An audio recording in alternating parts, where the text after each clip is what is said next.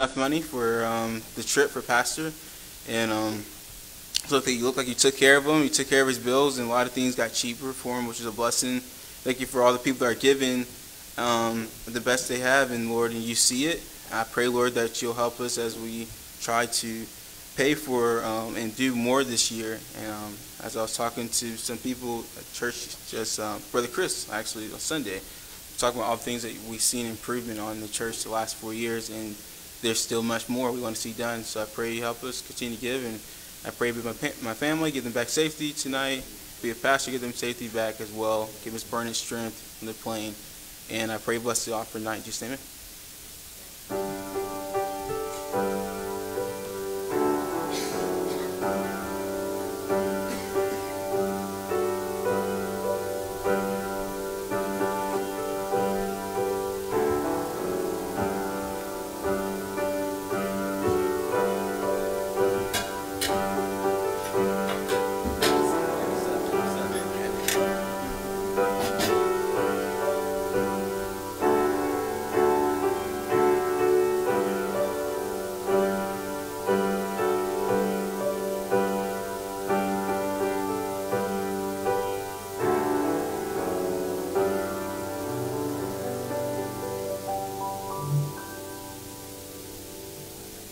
What you got tonight for us, Joy? What song did you want to sing? But the Blood. Okay, what page is that? G66. All right. Pray that our speakers up on this podium will keep the paper taped on the podium for Joy. We won't sing the same 4 songs every Sunday. That's a task for him. It has not stayed on the podium.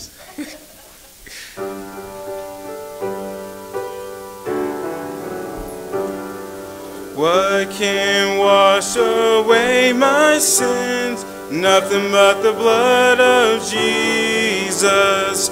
What can make me whole again? Nothing but the blood of Jesus.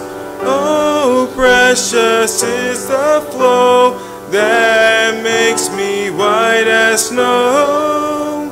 No other fount I know. Nothing but the blood of Jesus. For my part in this I see. Nothing but the blood of Jesus. For my cleansing this my plea. Nothing but the blood of Jesus. Oh, precious is the flow that makes me white as snow. No other fount I know, nothing but the blood of Jesus. This is all my hope and peace, nothing but the blood of Jesus. This is all my righteousness, nothing but the blood of Jesus. Oh, precious is the flow that makes me white as snow.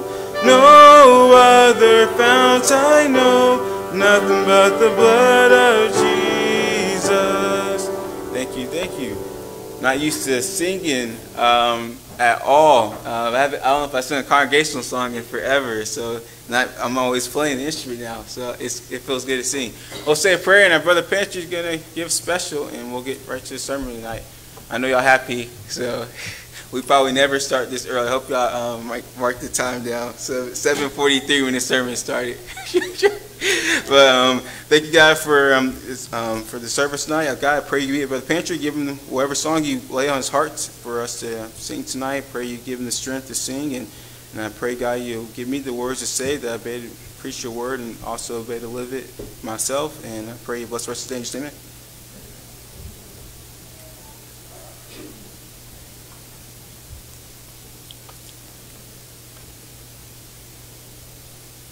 One of these mornings, and it won't be long, you'll look for me, and I'll be gone. I'm gone. into a place where there's nothing to do but just walk around heaven all day. When I get to heaven, I'll sing and shout. No one will be able to put me out. No, no, no. My mother, she will be waiting in my Father too. We'll join and walk around heaven all day. When I get to heaven, I sing and shout. My mother and father will be waiting there too. Every day will be Sunday, my Lord. Sabbath will have no end. We won't do nothing but sing. God knows we'll pray. But when he say, well done, our race has been won. I'll walk around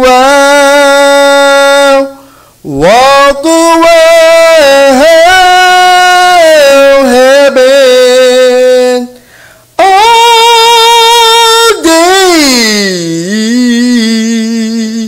Walk around heaven all day.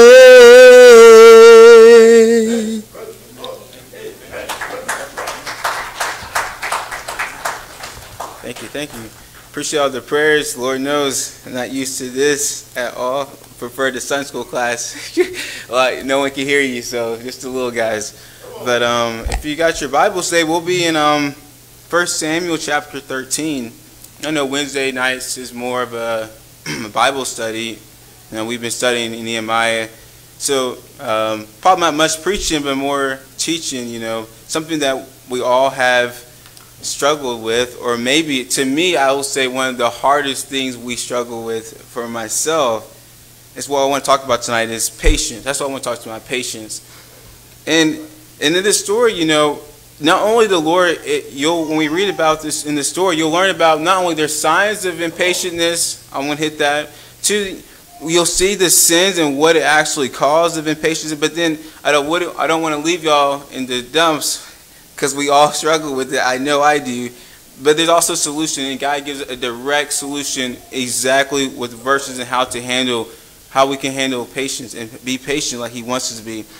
You know, the Bible says in 1 Samuel chapter 13, if you have your Bibles, and we'll start off with verse 1. The Bible says, and Saul reigned 1 year, and when he had reigned 2 years over Israel, Saul chose him 3,000 men of Israel, whereof 2,000 were with Saul in Michmash and in Mount Bethel, and 1,000 were in Jonathan and Gibeah of Benjamin, and the rest of the people he sent every man to his tent.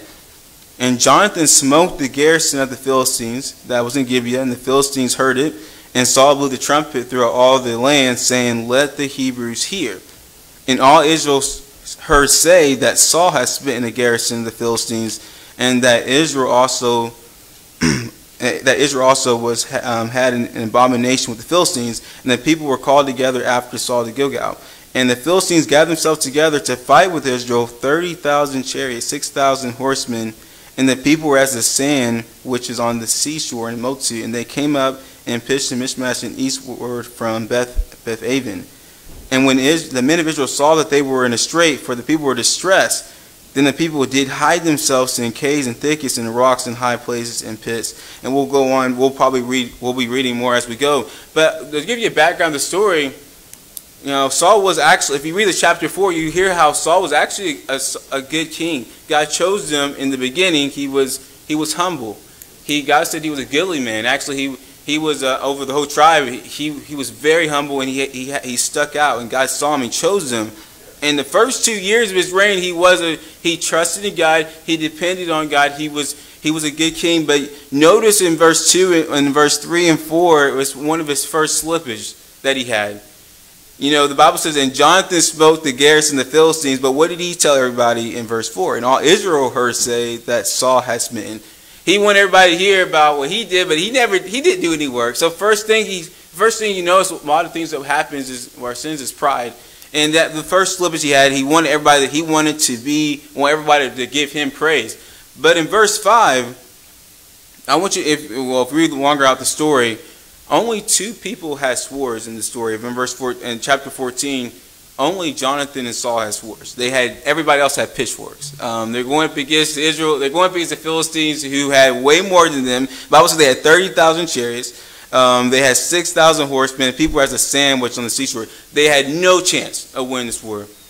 The first signs of him, I want you to see of impatience is, the hardest thing of patience is being overwhelmed. And I'm sure everybody can agree. When you get impatient, is when you're one of the things that hits us is when we're overwhelmed. We're hitting something that is so much on us, that we have so much on us, that we go, oh man, that's when we make our first mistake of not trusting God. We're overwhelmed. And we've all been there. We're overwhelmed. We have too much on us. We try to put too much on ourselves.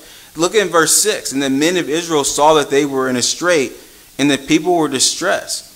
I don't know. Another thing, we can find ourselves impatient not when we're overwhelmed, but we're afraid. And I don't know how many times I've made dumb decisions for those 2 things. I'm overwhelmed or I'm afraid. See, it's amazing in the Lord, we love reading the rest of the story, which we'll get to. We know the ending of the story, and we're like, oh yeah, I would never do that. Now I would not be the one to do what Saul did as we read on. Because we know what the ending, we know how bad it is, the ending of it.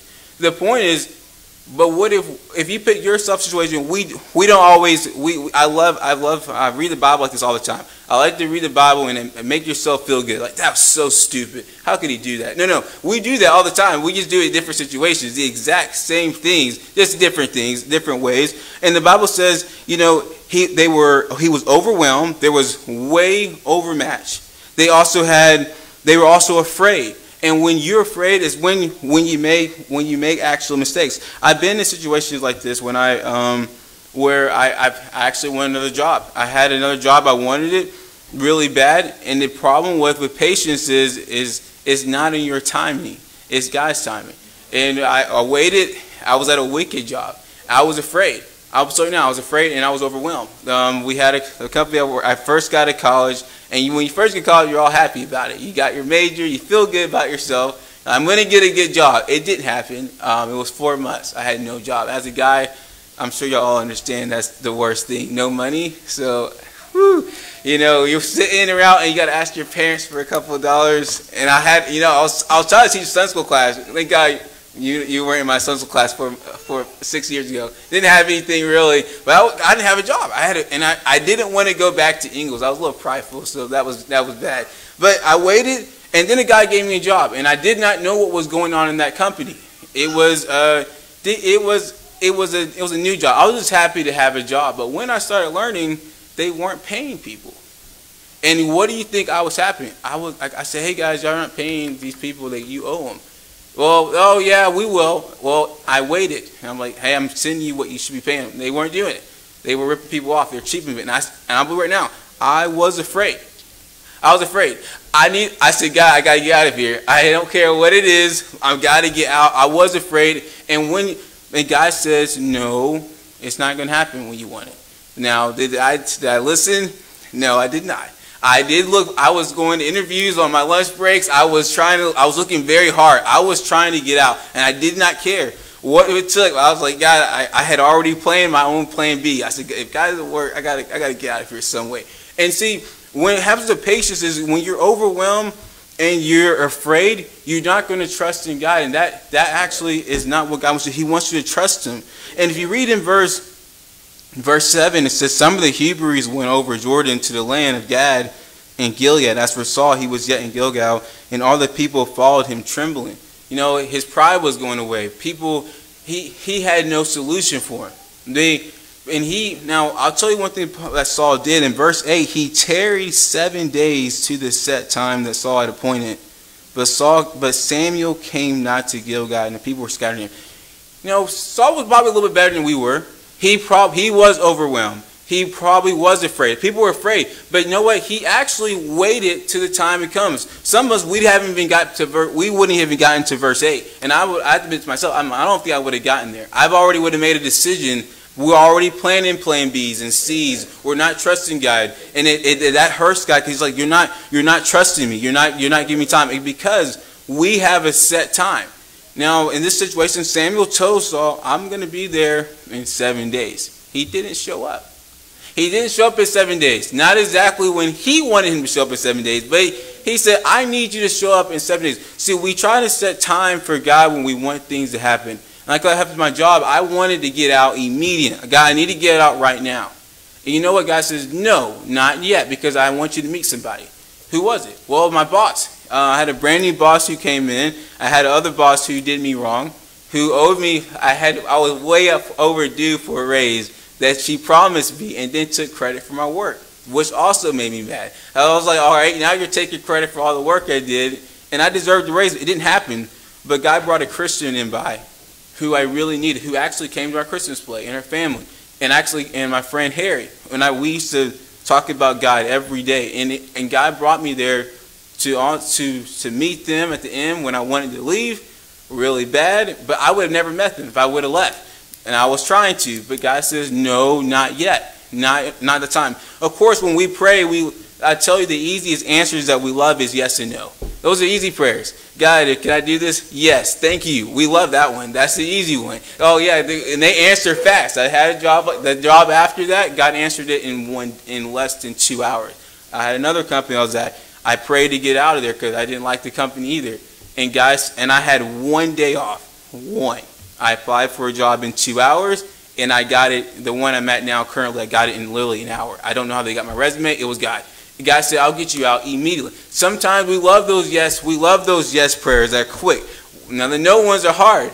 We don't want to hear it, but when they come quickly and God says no is quick. But when the one that we hate the most is waiting, because they don't come in our time, and God didn't say no, he just said your time, I'm not going in your set time.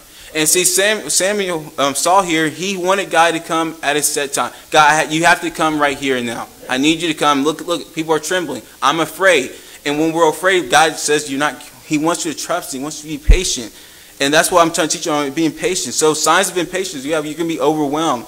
You'll be afraid. You may even pass those steps and you say, I was patient. I was overwhelmed. I am fearful.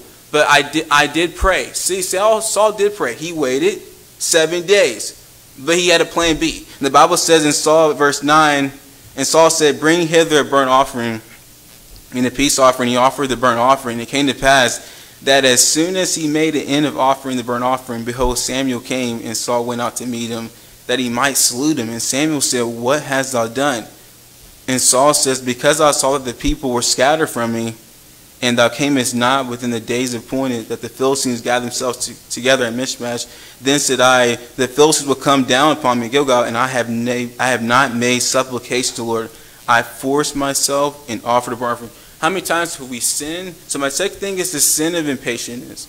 When we sin, it's all about pride. It's always about us. Notice the Bible says, I underlined that verse, underlined the key words, I forced myself. It's not, who knows how many times we have forced ourselves and gotten ourselves in trouble. We put ourselves, you forced yourself. You didn't wait. You got your own self in trouble. I was talking to her about my investments.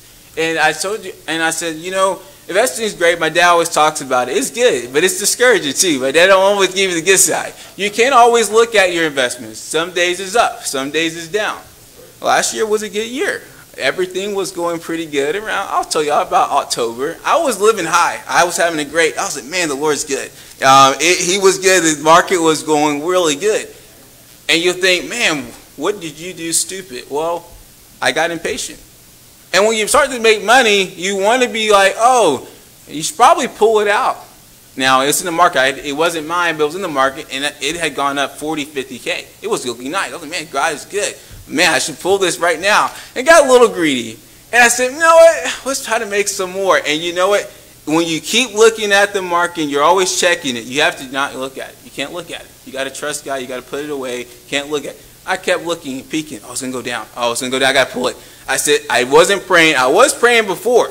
I was praying, but when things got rough and I waited, I was being impatient, kept looking, and I started pulling and started doing my own thing. And you know what happened? Lost it. Bam. It was going down. And because I kept losing, not being patient. And you know how many times I forced myself to do it? I didn't pray. I didn't trust God. I said, you know what? I see what's going to happen, and I thought I knew what was going to happen. You know, Saul, he thought he knew what was going to happen. Oh, I'm going to get killed. Yeah, it's not happening. God didn't come through. He's not coming through. I have my plan B. When you have plan Bs and plan Cs, you never trusted God's plan A. You never did. And how many times I prayed, that's why I love the story in the Bible in Matthew. We're not going to turn there, but the guy, his daughter, he wanted God to heal his daughter, but he said, God, help my unbelief. Sometimes you got to recognize, you got to let God know that you're not always patient. And I had to pray, and God said, God, help my unbelief. I think it's one of the greatest stories, because that's why God says, I love your faith. Because he knew the guy didn't come pridefully. He knew that he had a problem. He said, God, I struggle with my belief. I do have struggle with patience. You gotta let God know that you don't have patience. And it's okay to admit that, because that's why God's there to help you. And he's giving you a roadmap which will hit the solutions to patience. I never want to leave anyone with bad news. We all know we have problems with patience. We know we struggle. Think about all the car wrecks that happen out of impatience. It happens all the time. This isn't just life with this Christian life. It also happens in car wrecks. We want to go somewhere, and we just go. I actually saw it literally happen on Sunday. I almost got hit. I had a green light. I was going through, but this car decided to be impatient. He had one of those yellow lights that were blinking, and he thought, oh, I can make it. He didn't see me. I was going right down his green light. He had no right of way, but he thought he could make it, and the Lord said, you should slow down. And because usually, my parents would have said, slow down by the lights.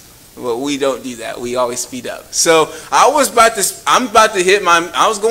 pick it up speed, and I was like, Lord, slow down. I slowed just enough. That guy came out right out. He did not pay attention. Think of all the cars, people that die. See, you don't think about who gets hurt when you're impatient. Think about what else happened to Saul. The Bible says in verse 12, therefore said I forced myself, therefore, and offered a burnt offering. In verse 13 it says, and Samuel said to Saul, thou hast done foolishly.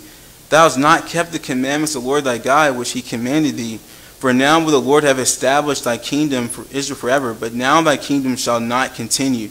You know, it wasn't, when you're not being patient, you think the only person you're going to affect is yourself. Sometimes it's not just you. It's other people that gets hurt by it. Think about all the families that have been shut down because or couples that they couldn't wait for a mate. I know my dad always trying to get a mate. It's not worth going in that fast. And I've noticed, I'll wait. It's not worth it. They don't tell you all the hurt and pain. They jump into something, they're not ready. And I don't know how many college friends I had that did that. They just got into one, they weren't ready, they didn't pray, and they got into one, they got themselves hurt. Think about the families I've got broken by that. You know, it's so easy to get ourselves in trouble by not being patient and getting overwhelmed, we're afraid, or maybe we even prayed and waited, we weren't being patient. And God says, you're going to miss out on it. And most of the time it's for our own self. And the Bible says, so no, for one, our pride gets in the way. You know, think about it, he said, I forced myself. Two, he says, you know, the Bible says, I'm taking your kingdom away. His family could not even be kings anymore. Jonathan could have been king next. God had a plan. He wanted to establish Saul's family. He was humble. He did, but he got away from it. And now other people got affected by it. Blessings are missed when he did. Since he denied all the blessings that God wanted to bless his family with, he lost it because he didn't trust God. See, we never see, do you know that verse about, we'll go back to the verse in verse 10, and it came to pass as soon as he made an end offering. how many times do you feel how stupid it is? When I mentioned the market, the times that I wasn't trusting God and I pulled, as soon as I pulled, guess what happened? That stock went up. I said, oh, that was stupid. I should have waited half a second. We always say that. I should have waited. I just knew it. I should have just stayed still. But no, I moved it. And it happens all the time, because when we don't trust God and as soon as God says, look what you missed out on. You could have had all this, but because you didn't trust me, you're going to miss out. And not just you, your family can get hurt by it. And this is not just stories that we know, but the Bible gives you tons of stories of people that did not wait. They were impatient. And they lost a lot, and their families got hurt. So we see the signs of impatience. You see the sin of it. But now I'm going to give you the simple solution. Actually, before I go there, I want you to go to Isaiah 64, verse 2.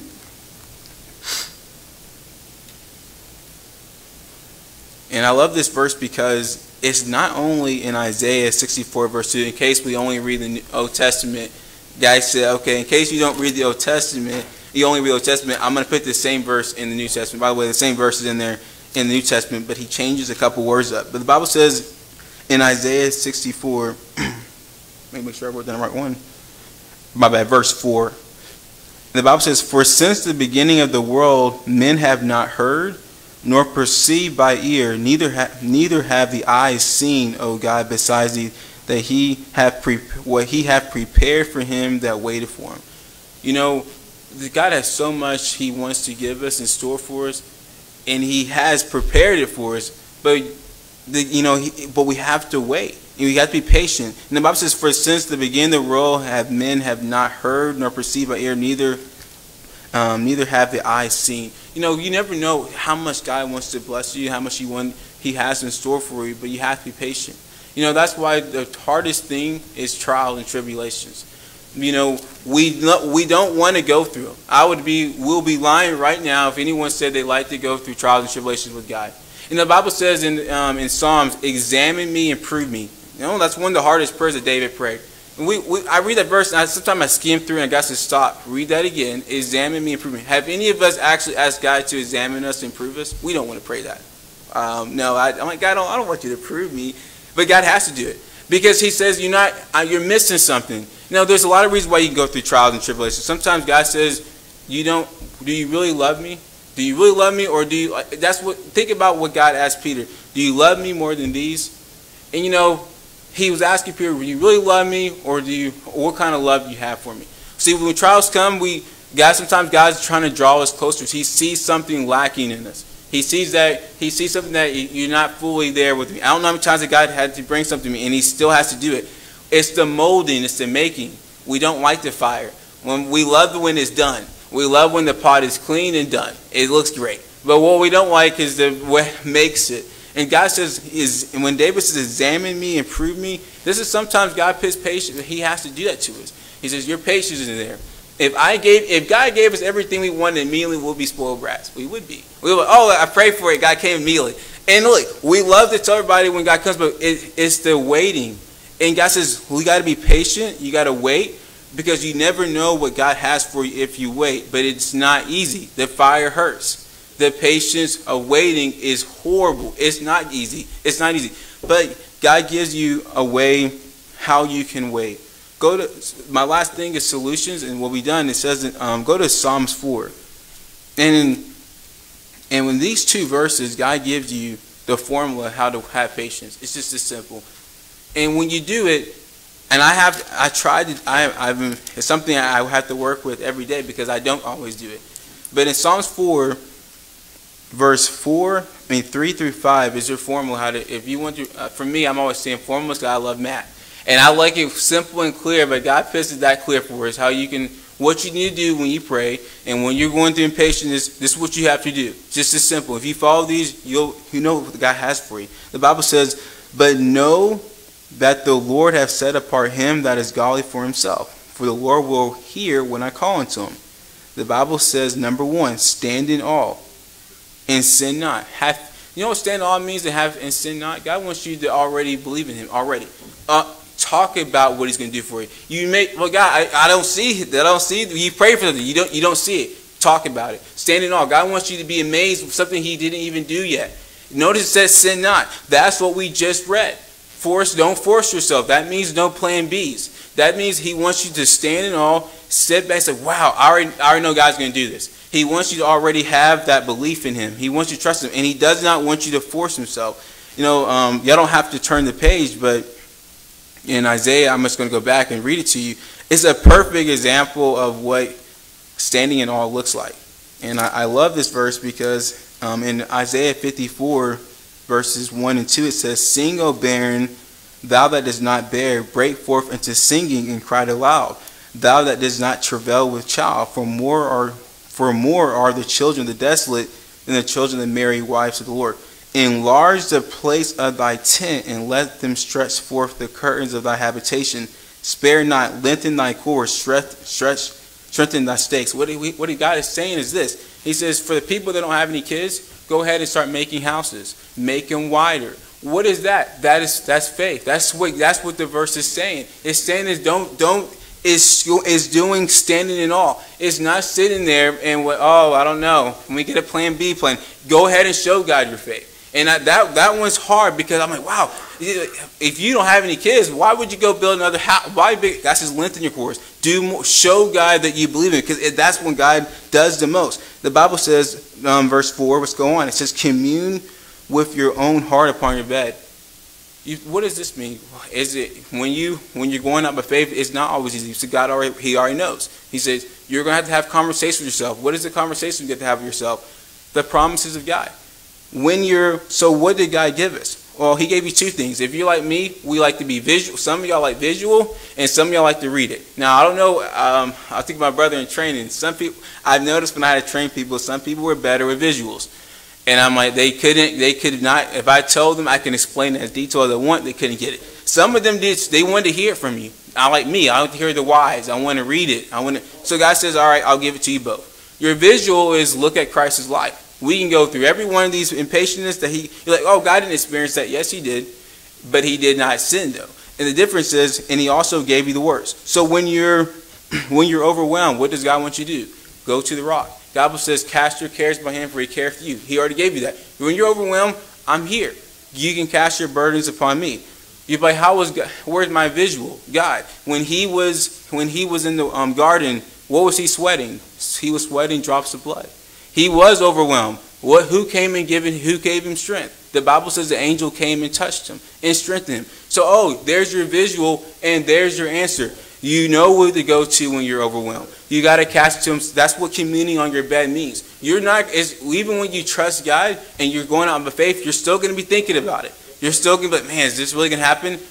That's when you say, okay, let me remind myself. Cast this upon God, give it to God. What's the next thing? Well, when you're afraid. Well, the Bible says, when you're afraid, trust in him.